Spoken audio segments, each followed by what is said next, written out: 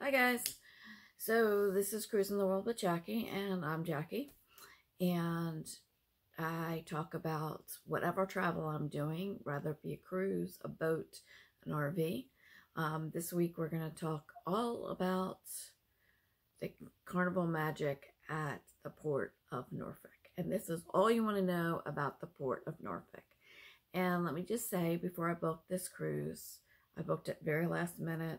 Some of our travel plans had changed and we needed to get away. So we booked this. It was super cheap. And even though Norfolk is the closest port to my house, it's about 2 hours and 15 minutes. We had never flown. We had never gone out of there. They hadn't, of course, COVID, but even before COVID, they had stopped for a little while. And so I went on YouTube and tried to find people who had experiences through Norfolk. And I found very, very few. And the few that I found, probably less than 5. And they were all before COVID. They were like 3 years ago. So I didn't think they were very valid. So I asked on Facebook. I got different answers, but nothing I could confirm. So this is the 411 of going out of Norfolk. So I went out on May 30th, which happens to be Memorial Day. Now, that freaked me out because this is a Navy town, right? Norfolk Naval Base. The whole town is a Navy town. And I made the assumption that not only is it a holiday weekend, but it is a military holiday, that there would be parades and streets shut down and all of that. And that was not true. The traffic itself was simple. In fact, coming back yesterday on the 4th, it was much more crowded. The roads were more packed than Memorial Day. So just an FYI. But what that did mean is the hotels were packed. And we could have drove that morning. It's 2 hours, 15, 2 minutes, 2 hours, half the most.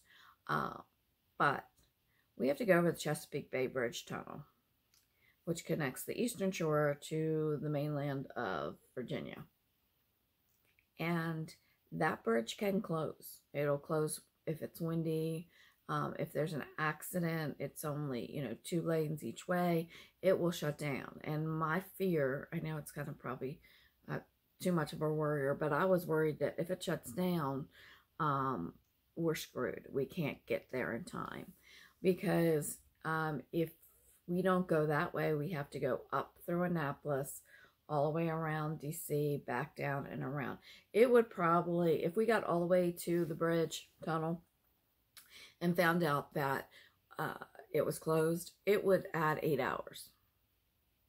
Probably, yeah. 2 hours, yeah. It would probably add about 8 hours. And we would miss our cruise. So we wanted to go the night before. But it was Memorial Day, and even though we didn't see any holiday activities, there was a concert, a big festival downtown Norfolk that weekend. In addition, Virginia Beach is right there. So you got the beach, you got the start of summer, you've got this festival. The hotels were pretty much booked. And the ones that weren't booked that I could get a room, it was more than what I paid for the cruise. So I looked and I looked and I looked. Excuse me. I looked and I looked and I looked. And I finally found one over in Ocean View, which the morning of it took us like 15 minutes to get to the parking. So it wasn't bad. It's a nice area. I will shortly have a review on that hotel, but there were several in that area. It's right on the Bayside beach. So it's not on the ocean, but it's on the bay. Has a nice beach area. There were a couple reasonable ones. The one I stayed at was the Bay Inn. Somebody else I was talking to extensively on Facebook was staying at the Super 8, which is down the road. It was a nice area and it was fairly reasonable. I have to be honest, one of the concerns was that I found some that were cheaper. The reviews were just hideous. And, you know, I stay at Motel 6. I don't care. If it's overnight, I don't really care. If I'm just going to bed and getting up the next morning like I was doing, I don't care. But the reviews on some of these were just hideous. Like 1 out of 5, and, you know, from the fact they were dirty, or they were in a part of town they didn't want to be in, and there was criminal activity going on. I mean, they're really bad reviews. And then when I posted on Facebook, if anybody had any ideas, there were people who said, stay out of this section, stay out of this section. So just do your research if you're going to go the night before. To be quite honest, if the area downtown, Sheridan, Hilton, which are all like a couple blocks away, right down on the waterfront, if they hadn't been $300 and some dollars a night, I probably would have stayed there. But I just thought that was outrageous. So it is what it is. I am a budget traveler. I've always said that. All right, so let's get into the meat of it. So finally, I found this hotel. It was lovely. There will be a review and some pictures and stuff coming up shortly. The Port of Norfolk. This is my 24th cruise, and it was the worst experience I've ever had. Just putting it out there. Would it stop me from going again? No. But let's talk about what I would change. So the biggest problem with Norfolk, let's just start. The problem with Norfolk is they don't do this year round. There are cruise ships like the Norwegian Joy that actually stop at Norfolk for the day. And there's the American Constitution, which actually I have a little video short on that if you're interested, in my cruise playlist. But they stop there for the day. But this Carnival, the Carnival Magic, is the only one that goes out of there, that, you know, departs and comes back from there. So, and they don't do it year round. So the problem with that is that you hire people for, I don't know, I think it's like 2 months in the spring and then 2 months in the fall. But they can't be, I'm sure they're not the same people. Nobody can work 4 months a year, right? And it's only 2 days a week.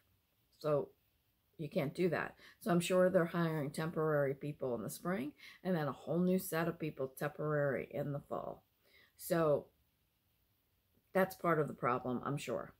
All right, so let's get back with the number one problem. Will I go to Norfolk again? Yes. Will I ever park in that parking lot again? No. So this is the only port I've ever been to that doesn't have on-site parking. Now, I say that, but we went out of San Diego. We stayed at the hotel right across the street. I'm not sure about their parking. Maybe they don't, but we didn't have to deal with it. But this is the only one that I've had to deal with. I've gone from New York down to Florida. They all had on-site parking. And when I mean on-site parking, I mean next to the port, a block away, 2 blocks away, somewhere that that you could take your luggage. The porter would take it right there, and you'd walk a block, maybe 2 blocks at the most, and get right on the ship. Norfolk's parking is called, I got notes, guys, because I want to make sure I get this right for you guys. It's called Cedar Grove Parking Lot. It is supposed to be secured, and it's about, they say 14 blocks away. I think it's longer than that, but it might just be that the way you have to go and come, you know, might be one-way streets or something. It might be a little longer. But it's called Cedar Grove Parking. It costs $15 a night. So it cost me $75 for my trip. My trip was from a Monday to a Saturday. Like I said, I just got off of it. The only thing I can say about this is it was horrendous. Absolutely horrendous. Now, After talking to people on the cruise, I didn't have it as bad as some others did. From the time I pulled into the parking lot and got in a line to the time I stepped off of the shuttle bus, it was an hour and a half. I talked to people that had 2 hours and above. That's crazy. Sorry, it's crazy. So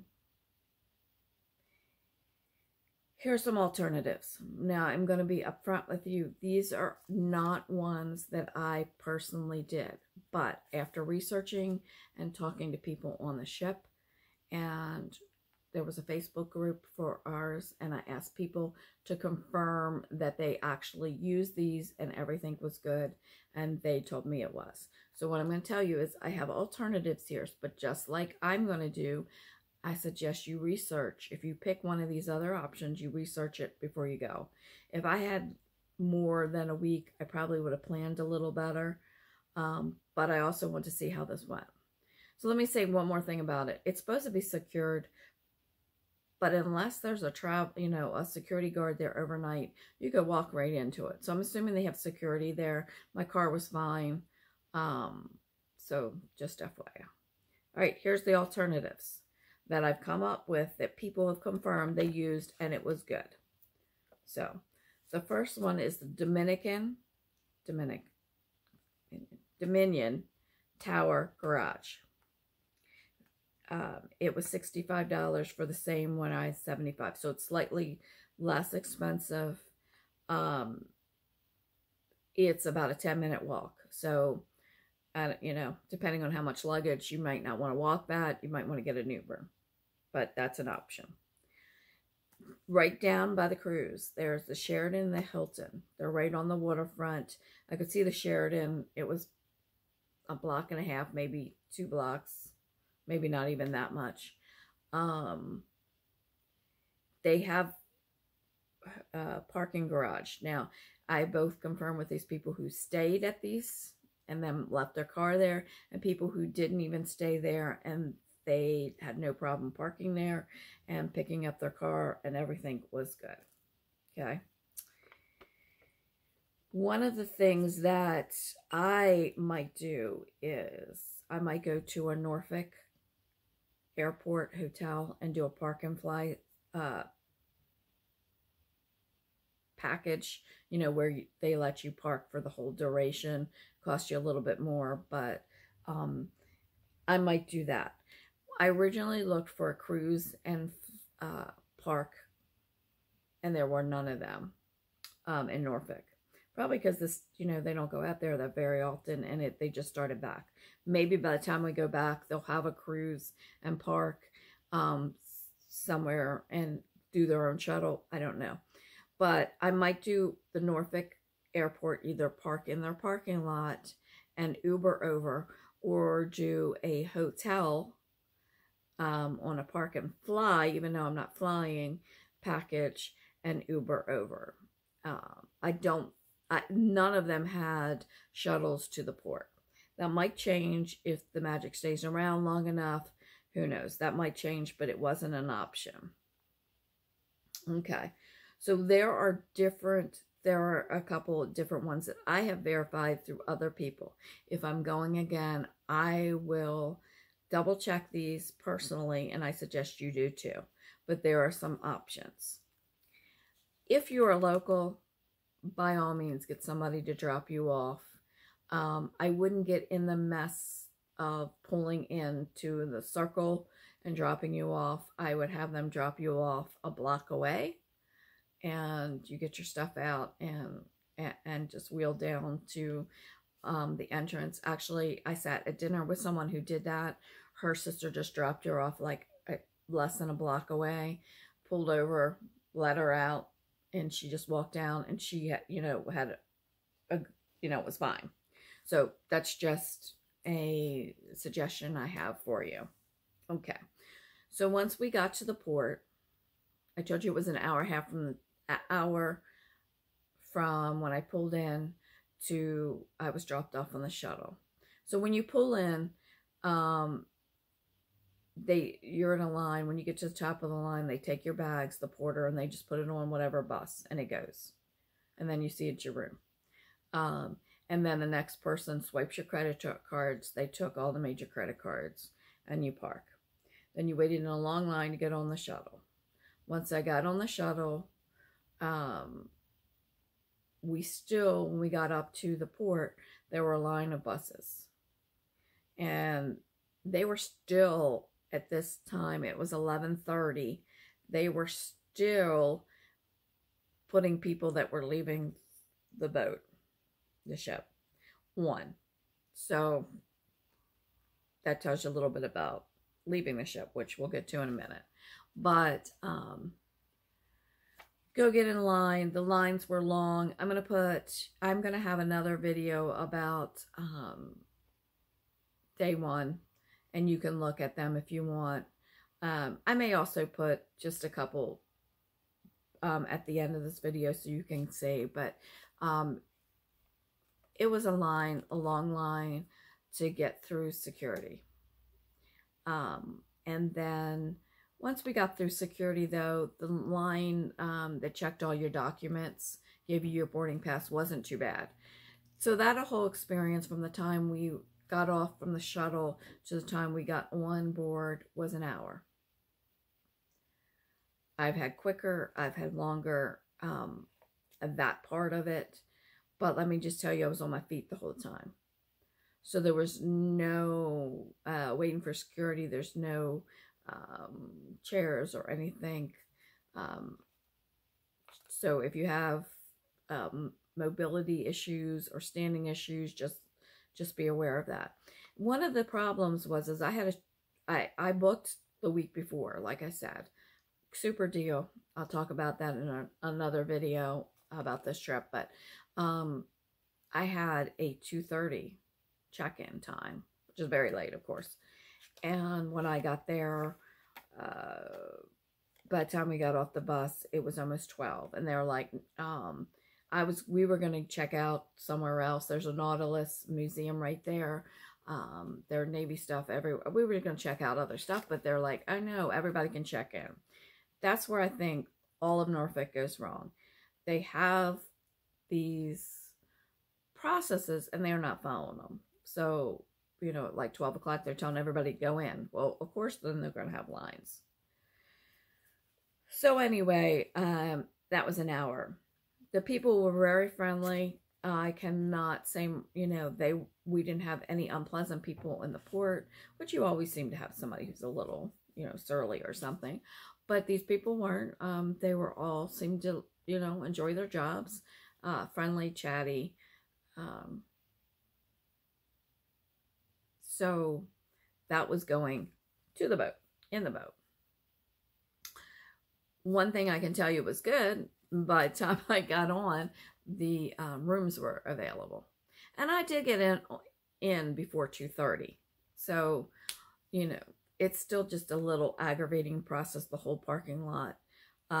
Just avoid the parking lot. If you can do anything to avoid the parking lot, that's what I tell you to do. The other thing you could do, and I saw some people did it, and it would cut out some aggravation, is park at the parking lot and call yourself an Uber.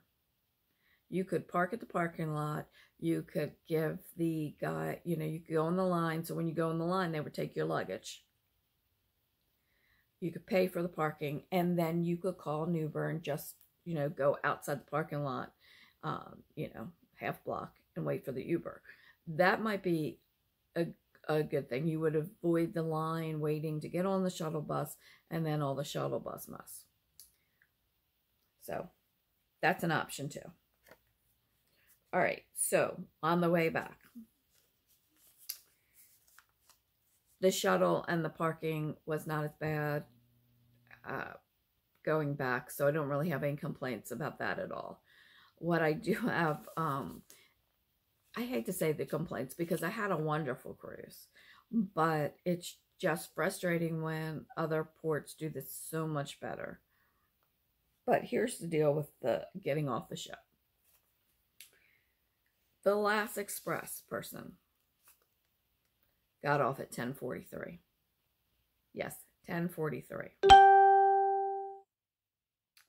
I got off. I had luggage tag number 7. I got off at 9:45. Why is that? It's all backwards. I was going to say nasty word, but it's all backwards. So they call, if you're doing express and you're taking all that luggage off, which I could never do anyway. I'm too old. It's too much of a pain for me. Okay. Maybe I should pack a little better, and then we could do that. But we weren't going to do that. So, but the expresses were called by muster stations, and they have muster stations A. Like, I'm not really sure, but there's like A 1, 2, 3, I think at least, and then B 3, 4. I don't know. There's a bunch. There's like 3 or 4 on every letter. So A has 3, B has 3. Then you go C, D, E, all the same. When they called my luggage tag, well, just a minute before, they had called luggage tags 1 through 5, which I'm pretty sure that's the Diamond Platinum Suites. So, okay, that makes sense. You could still do that while you're doing express, right? They're priority. But about 3 minutes later, they called all the luggage tags from 1 to 10. 10 groups at one time. And by that time, they had only called the muster stations A and B. There were still C, D, E. These people all want the express. So we even waited. I went to the bathroom, and then we headed down. So we probably waited about at least 5-10 minutes after they called luggage 1 through 10. It was still just a madhouse, like congested like crazy. And I have to say this because it just shocked me. We get down there and they basically said, we're sorry for the confusion that people won't listen to what's being called. No. Sorry, cruise director Ryan, you were really good. You were really funny, but that's not what happened. What happened is that you didn't follow any other process I've ever seen. Why are you calling 10 groups at one time and not expect a congestion? Also, people who have express should be called before the people that just have regular luggage tags. Like, it should be going probably express and the priority 1 through 5, and then start at 6 after express are out. But that didn't happen. I got off an hour before the express people got off. That makes no sense. Sorry. You guys got to work on that. There's no reason why you can't call a couple groups, like 2 groups, maybe 3 groups at a time, but 10 groups, just, that's crazy. And then to blame the people, your customers, that's even crazier. Okay. So it was congested, and really I thought we were in line a long time, but it wasn't so bad, to be quite honest. We were from the time we got, got our stuff and started moving to the time we were in a car was an hour. Okay, so it wasn't as bad as I thought it was, but it was aggravating, and, people are pushing, and it's just not pleasant. I can tell you that once you get, off the gangway, there's 2 lines. There's an elevator line and an escalator line. If you can do the escalator line, do it. It was so much faster than the elevator line. That line was way back. It was starting to back up into the gangway, which isn't safe. But so if you can do an escalator, they basically just were saying if you have one hand free, do the escalator, and it was just much faster. Then you go down to the bottom of the port building, grab your luggage, no problem there. Everything was good. You go through customs. Customs was super easy. They've done away with custom forms. You only have to fill them out if you've done over what you're supposed to do, which is like $800, more than one bottle of liquor, more than 100 cigars, and something else. I don't remember, but they'll tell you that. But you don't have to do it. And the custom agent was very friendly to us, just asked us, what we bought. We had only bought one bottle of liquor and a couple t-shirts, so we were in and out. We were out. And then you walk out the building and across, just, I don't know, you go across where the Nautilus goes in and down the ramp, which is kind of weird, but it was trying to keep it out of the flow. And the shuttle bus pulled up within a couple minutes and we were gone. So that wasn't as bad. An hour's not bad, I don't think. It could have went smoother. They could have not called 10. They could have, and I'm sure if I was on Express, I'd be very angry if I didn't get off the bus to 10:43 is what I confirmed. So 10:43 is crazy. So I guess my last point, or let me summarize. First of all, if you're going out of Norfolk, do whatever you can do to be dropped off. If you are local, semi-local, you have relatives, friends in Norfolk, get dropped off. Okay, simple. Avoid the parking lots. No other way to say it. Do not do the parking lots. Or if you do the parking lot, Uber from the parking lot. Do not get in that line for the shuttle buses. Just a nightmare. Also, some people had lines getting into the parking lot, so that's probably not even the suggestion that I'm going to try next time. I did list some parking lots that people use successfully. I would just tell you to research it yourself and make sure you're comfortable where it is and have a plan. Lastly, and probably the most important because of this express nightmare, is do not book an early flight if you're flying in, because that 10:43 was leaving the thing. She had an hour. It would be 12 o'clock before they're probably pulling out of the parking lot. So if you are flying out of Norfolk, do not do an early flight, because it's probably not going to work to your advantage, because you don't pick your muster stations.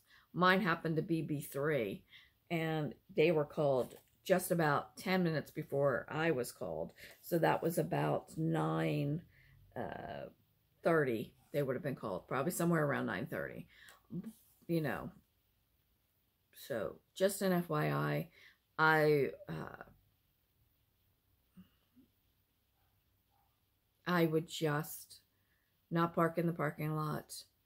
If you fly in, do a later flight, and do your research about the other parking lots. So yes, I do Norfolk again, just with a little bit more research and not using that parking lot.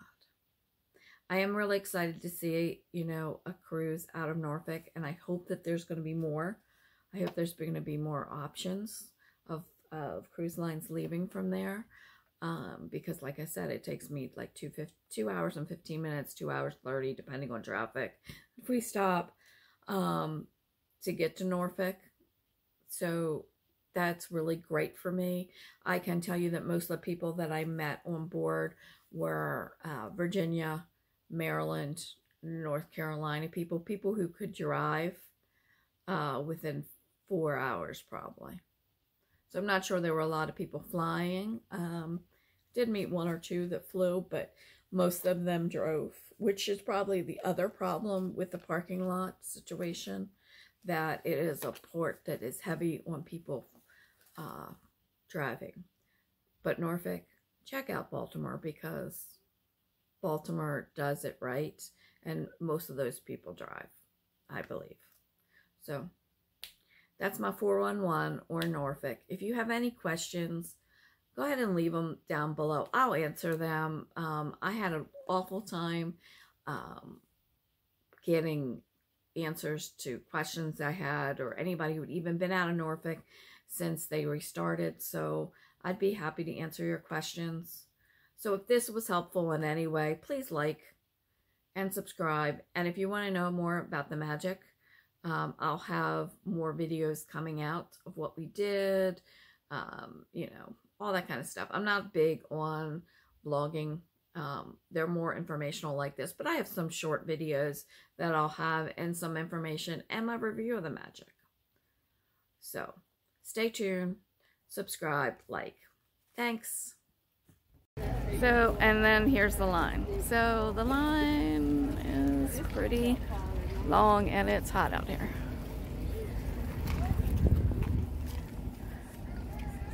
The buses are big though. Hopefully once the buses get ready to load, we'll go fast.